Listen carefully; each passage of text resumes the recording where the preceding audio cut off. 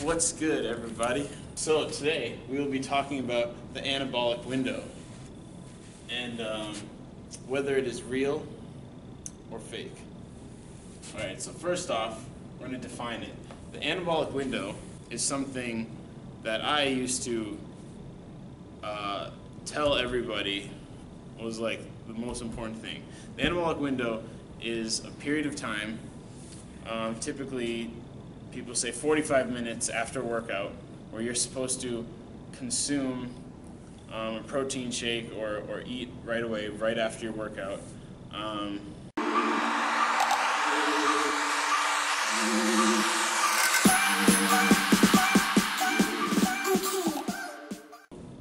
To further define what the anabolic window is, we're going to talk about what anabolism versus catabolism is. Anabolism versus catabolism. So catabolism is the process of when your body breaks down food, and it's going to happen every time you consume food. Your body breaks it down.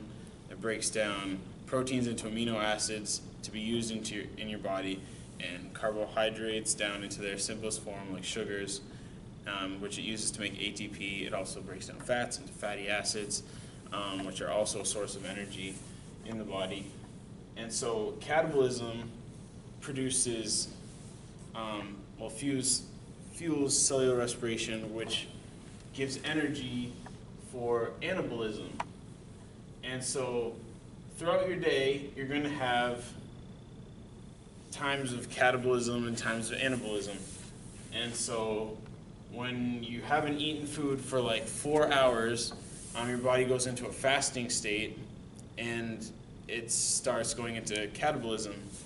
And the same when you work out, that is considered a catabolistic event, because you're tearing muscle, it's breaking down, you're essentially getting weaker when you work out. And so that's why it's important to consume food to recover and to rebuild. And so anabolism requires energy, and anabolism is what protein synthesis, which is what builds muscle.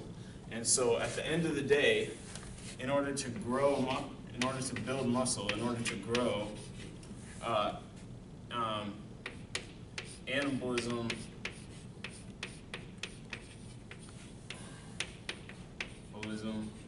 must be greater than catabolism.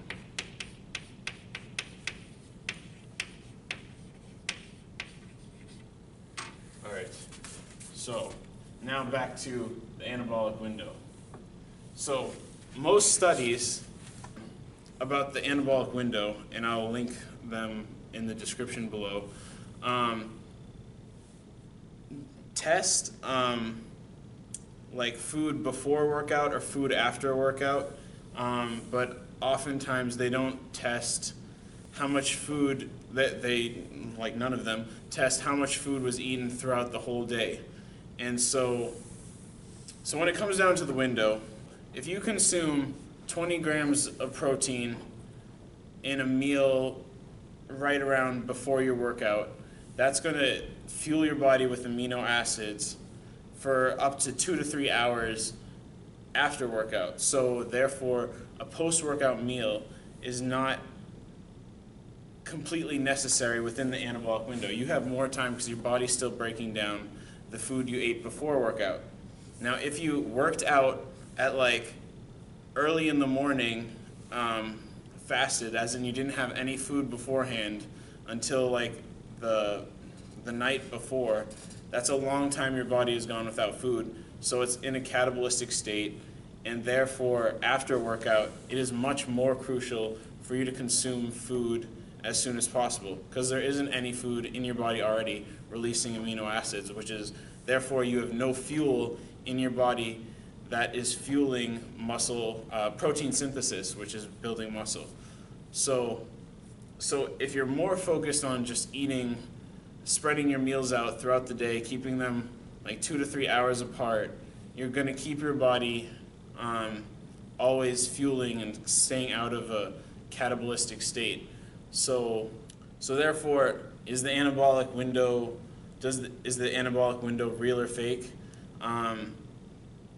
It's definitely more real if you're doing a fasted workout, but otherwise, if you've eaten before your workout, you don't need to consume a protein shake or something immediately after your workout.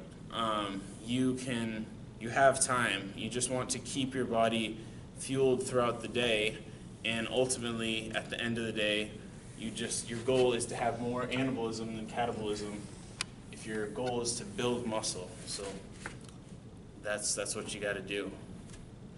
And shout out to Kent for filming this video.